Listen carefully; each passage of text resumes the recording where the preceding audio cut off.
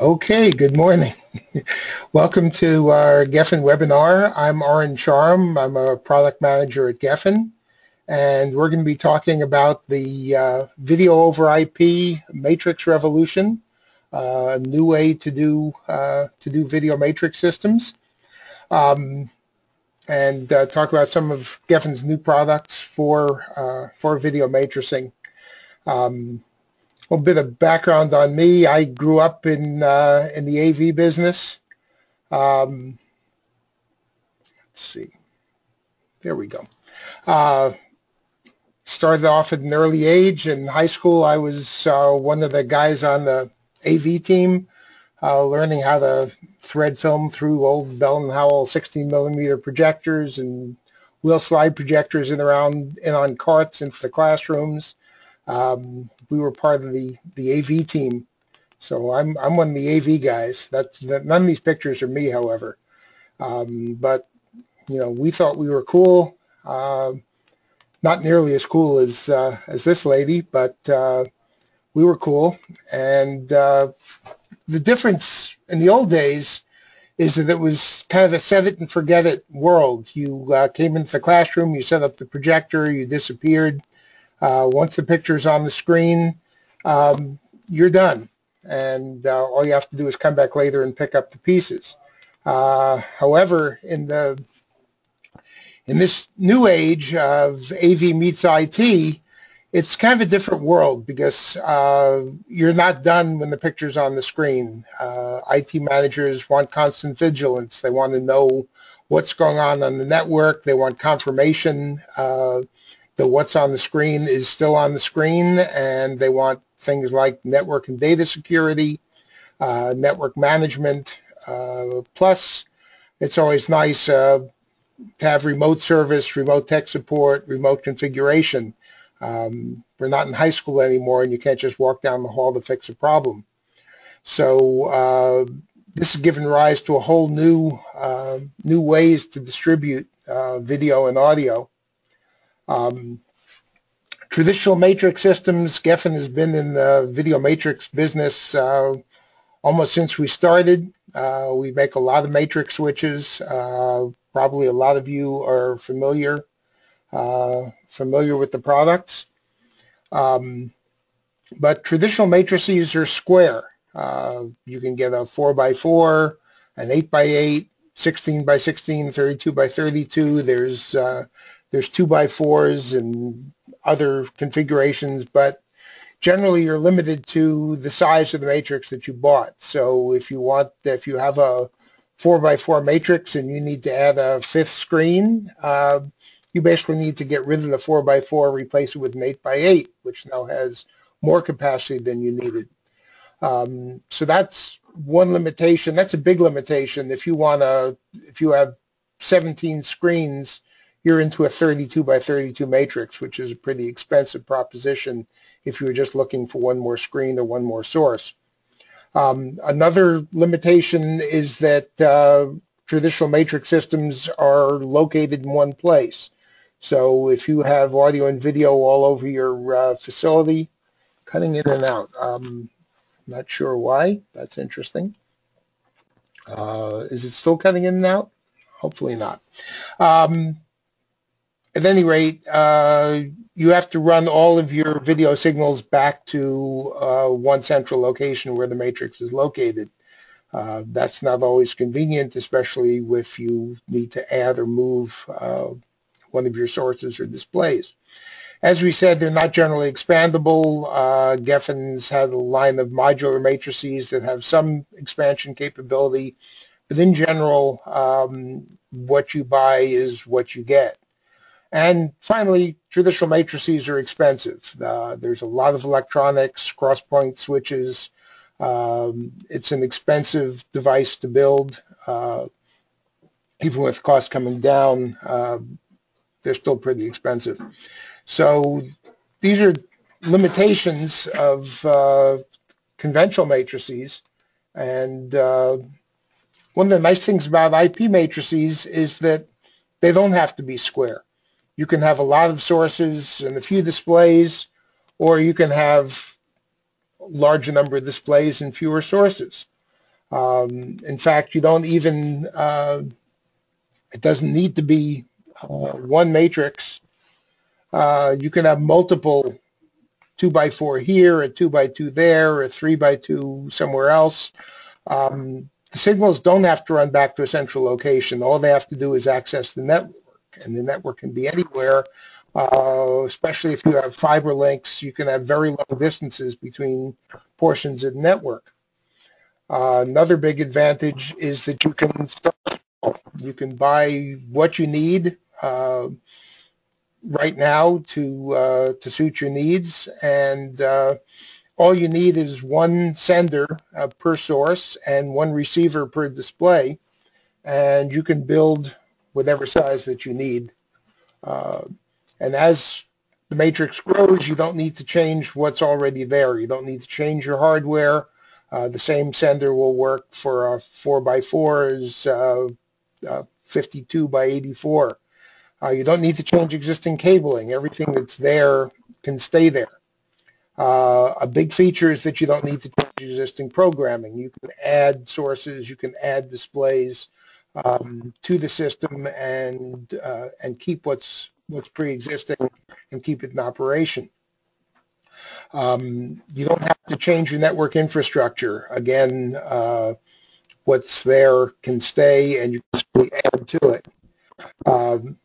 With the Geffen matrix, we have a capability of having up to 255 senders, and that's going to be increasing in the near future, and over 65,000 total devices within the limits of network capacity, and we'll talk about that when we get into network architecture. You can mix source and display types. We have senders and receivers for HDMI, DVI, and VGA. And you can mix and match sources and displays, bearing in mind that HDCP rules do apply. So you can't send a content-protected source to a VGA display, for example. And you can do long-distance extensions. Like I said, using Cat6 cable, you can go up to 100 meters between switches and up to 10 kilometers over single-mode fiber.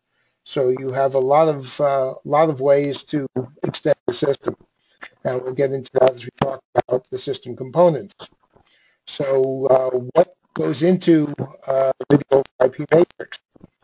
Well, the first part are the senders and receivers, and Geffen has a line of both KVM senders and receivers, and also video only.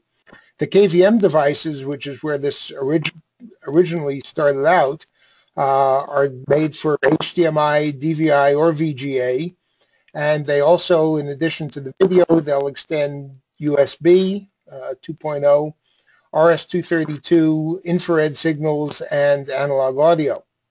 And as you can see, let's see, the receiver unit also has a built-in switch, so you can actually connect other devices to the network through the KVM receiver. USB, again, up to 408 megabytes to backwards compatibility, and these are designed primarily for computer, keyboard, mouse, audio switching, for edit bays, server rooms, classrooms, any place where you need all of those signals to be switched. And then we also offer an HDMI version that is video only. It also extends and switches RS-232 and infrared, but doesn't do USB or separate audio or separate audio. And this is ideal for digital signage applications. It's good for general video distribution, again, for classroom, conference room applications. These will handle up to 1080p, 60 hertz, full HD, and 1920 by 1200. Very low latency, less than 3 frames, and it supports all of the HDMI 1.3 functionality. And finally, you need a network switch. And these are a few switches that we have tested and recommend. The Netgear GS724 is a low-cost switch that also gives you a couple of gigabit SFP ports, and we'll talk about that in a moment. SFP ports are basically can be adapted using SFP modules to various media and various formats. So you can plug these into the switch to add fiber ports, copper ports, different types of connectors, different types of fiber. We also, Netgear ProSafe switch offers 10 gigabit uplink ports. And this is important, and again, we'll talk about network architecture. The Juniper series, and finally Cisco SG300 or 500, 500X. The X indicates that the uplink ports are 10 gig. And again, when you get into more advanced systems and you need to have higher bandwidth between switches, the 10 gigabit SFP modules can come in handy. Now, we don't require a specific switch. We don't do any particularly customized programming on the switches. So in most cases, almost any switch that meets the minimum requirements will work. But these are some examples that we've tested in our lab. We have configuration support for them.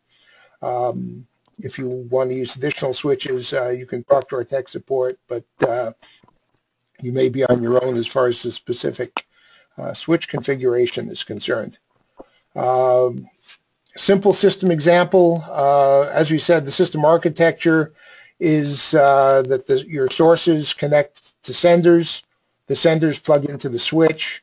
Receivers plug into the switch and feed displays, and you can look at and control the entire system using a PC. Notice that you don't need to have a router in such a system. If this is a dedicated video over IP system, you can operate strictly with the switch, and just configure the switch for the specific requirements. And again, for control, Geffen has a free download on our geffen.com/support that's a keyboard controller that will allow you to set up and operate a simple matrix just using keyboard key combinations that you can program in. However, when the systems get more complicated, you may need a better way of managing and controlling the whole system. And for that purpose, Geffen recently introduced our ext-hdkvm-lan matrix controller. And this device basically pretty much transforms your video over IP devices into a single matrix solution. So it gives you a front panel keyboard that you can use to operate the system, digital display, infrared control, and it also does a lot of the setup functions as well. The enclosure is designed so it can either be rack mounted or it can sit on the tabletop. It's a triangular enclosure, and it makes setup very simple because it uses our Geffen Synergy, and we'll talk about that in a few minutes, to make setup as simple as any normal matrix. The audio is cutting out in and out. Why is it cutting in and out? It could be because of bandwidth. I guess I can try to kill the camera. Yeah. Just kill the camera. See if Okay. audio. See if that helps. Okay. Okay.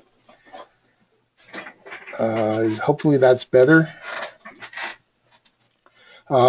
Anyway, getting back to CU-LAN, this makes setup and routing extremely simple, and it also gives you multi-user control.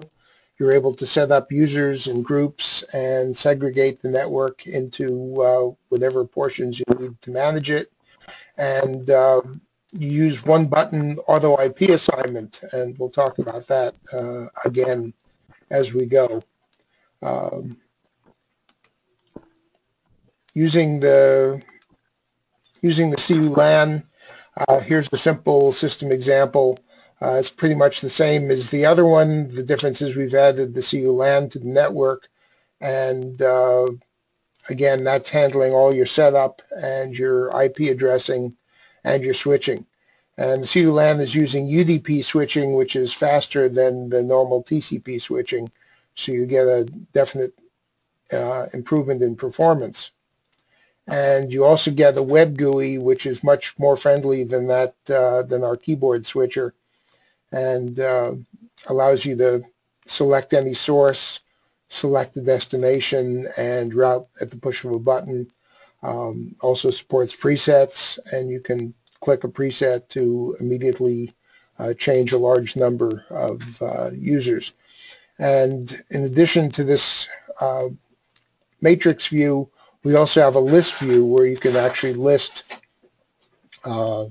different devices, and the grid view, which is scalable and allows you to simply select location and initiate the matrix change.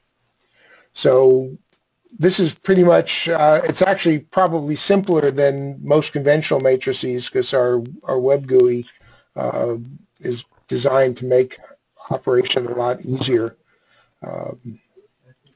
than traditional matrix. So let's talk about the setup procedure. Basically, it's a few quick steps to do your setup. The first thing that you would do is set the desired IP address range in your system. So if you were going into a new dedicated network, you can set up any IP address that you want.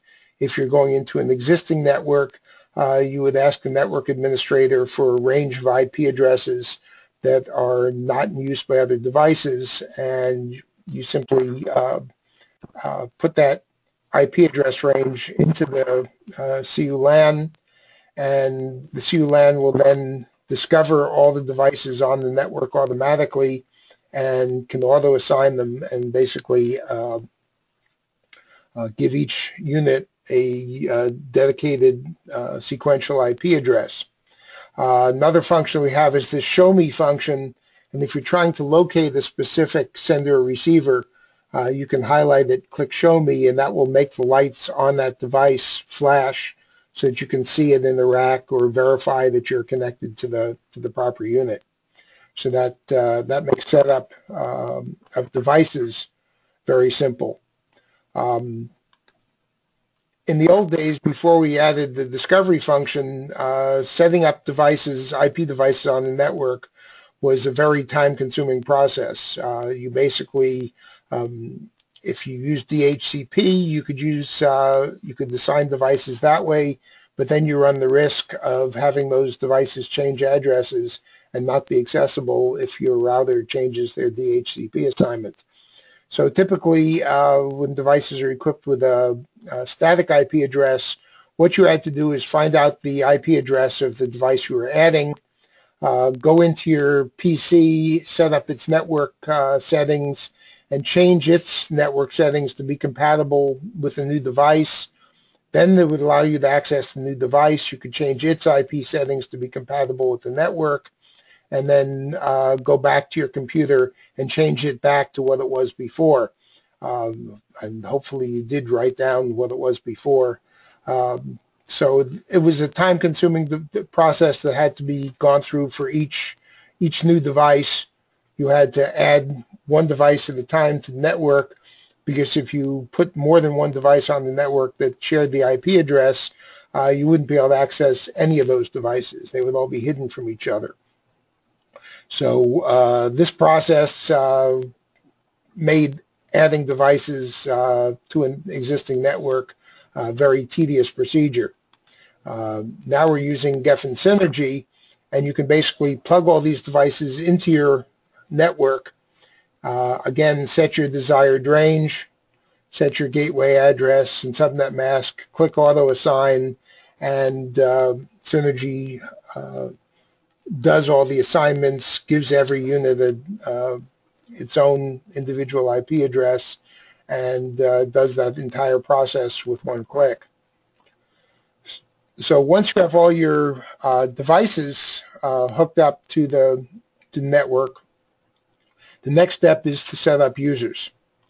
And the user assignment process is, again, fairly simple. You simply add a user, and when you add a user, you can give them a friendly name and also give them an access level. So we have access levels of operator, group administrator, and administrator.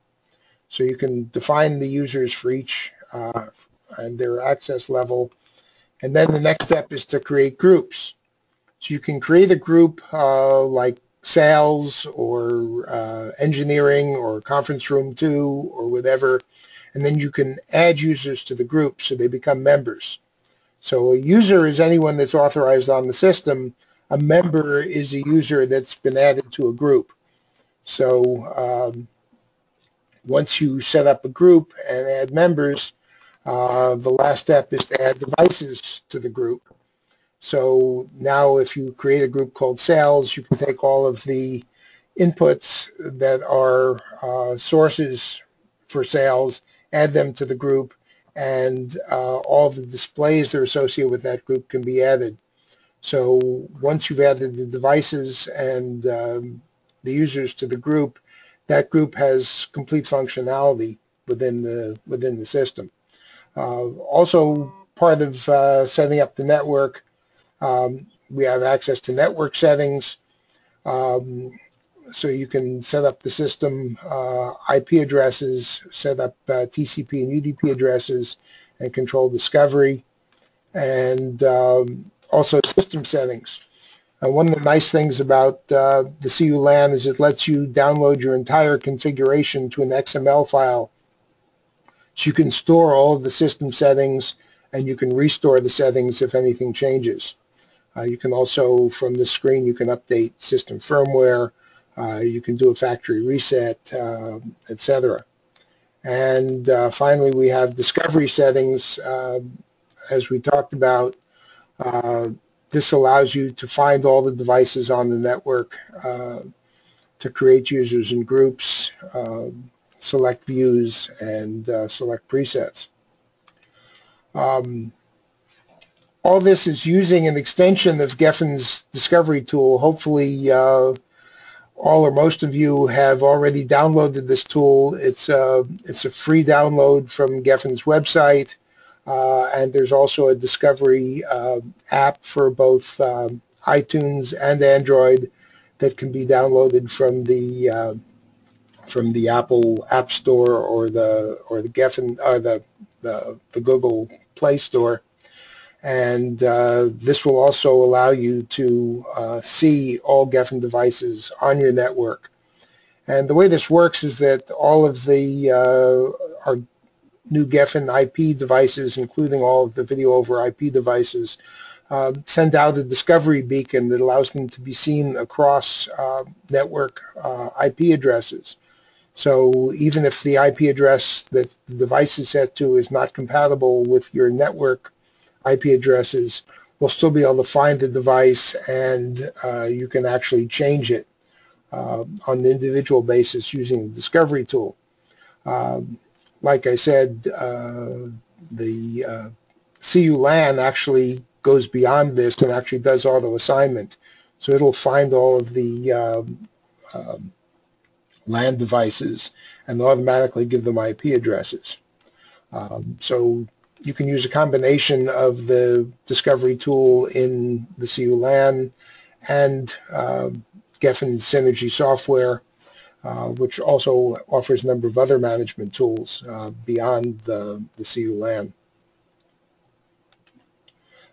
Give you some additional system design examples. As we talked about earlier, you can simply plug a bunch of devices into a switch, configure the switch, and you're ready to go. In a more complex system, you may have multiple switches, and what we're showing here is that you have an existing router connected to the cloud, connected to your switch. You have your source devices plugged in, your displays are plugged into receivers, they're on the network, You have your CU-LAN, additional computers, and then you can use an extension from that switch going to another switch in another location. And what we're showing here is that using those SFP fiber modules, you can actually run 10 gig extension to another switch, and at the other switch you can have additional displays and additional sources. Again, you have your choice here by using different SFP ports. You can have copper, single mode, multi-mode, different connector options on your fiber just by changing those SFP modules. One thing that we do need to look out for is network bandwidth. And looking at this example, you can see what your bandwidth requirements are. In this case, we have two sources connected to the main switch.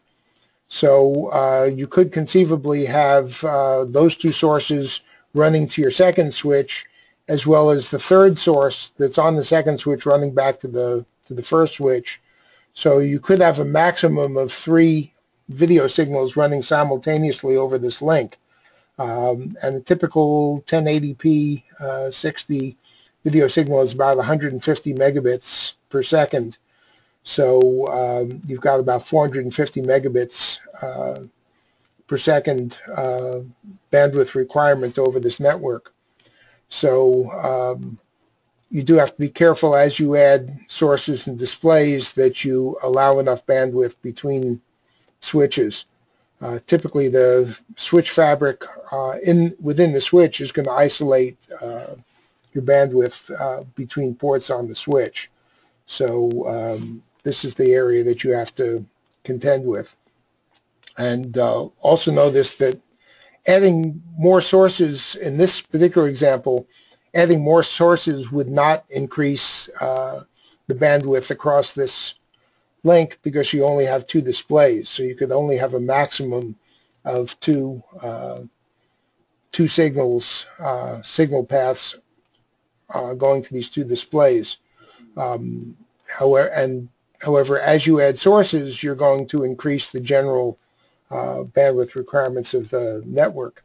Adding receivers does not increase the bandwidth requirement because a receiver doesn't add any bandwidth to the network.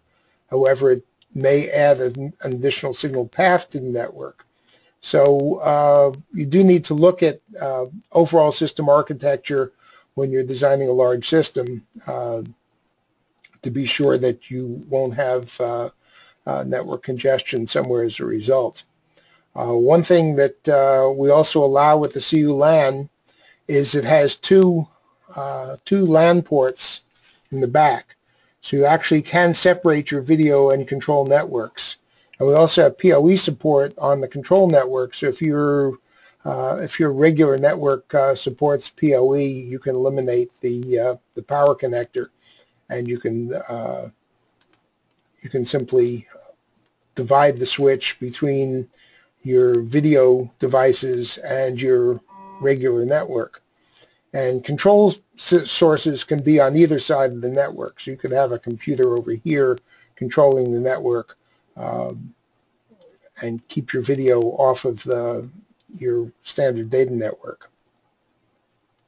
Now, multiple CU-LAN units, at the present time you can only have one CU-LAN in the system. However, we're working on the system upgrade that would allow you to put CU-LAN units in multiple places. As far as configuration issues, there are some settings that you need to be aware of in setting up a system. Flow control should not be enabled on any network port passing the video stream because you want the video to be transmitted unimpeded. But you do need to enable IGMP query and snooping on all supported network switches because this will keep your video traffic off of your regular network devices. Also, you can enable VLANs to separate video traffic from data and voice, or you can do it by physical separation. Jumbo frames should be set to 8K or higher. You should allow multicast traffic on all network ports that are handling video streams, and turn senders off if they're not being used. CU-LAN units, again, we talked about static or DHCP. The way the system works is the CU-LAN is looking at all the devices based on their IP addresses, and therefore we strongly recommend using static IP addresses once the system is commissioned, or at the minimum locking your DHCP addresses so that they don't change. What will happen if a device changes its IP address, it'll be lost to the system, and you'll have to go back and do some configuration changes to put it back in the system. So these are all issues that you can resolve, and if you have other issues, Geffen offers technical support. I'll be happy to help you with system configuration issues, either before sale or during installation or after installation. What we're looking at to the future, these products have been available for over a year now, but we're doing some massive improvements. We should have some new firmware coming out within the next 30 to 60 days that's offering a number of feature updates. UDP control, we replaced TCP with UDP, which makes the switching significantly faster. We're offering some reduced bandwidth profiles for people who have network traffic and bandwidth issues. You can reduce the bandwidth to be less than 150 megabits. It does come at the expense of video quality or frame rate, but you can reduce it when necessary. The Synergy software integration is moving forward. There's a whole new procedure for auto IP selection and automatic detection. Some other things that, what? Other things that are coming is we're trying to get rid of the jumbo frame requirement, independent routing of RS-232 and IR, some additional abilities to shape network traffic to match network needs. We keep increasing switching time. It keeps getting faster. And like we said, multiple CU-LAN units, and we're working on 4K capable senders and receivers. That's going to require even more bandwidth, but those things are in the works. So that's, in a nutshell, our video over IP offering and matrix offering from Geffen at the moment.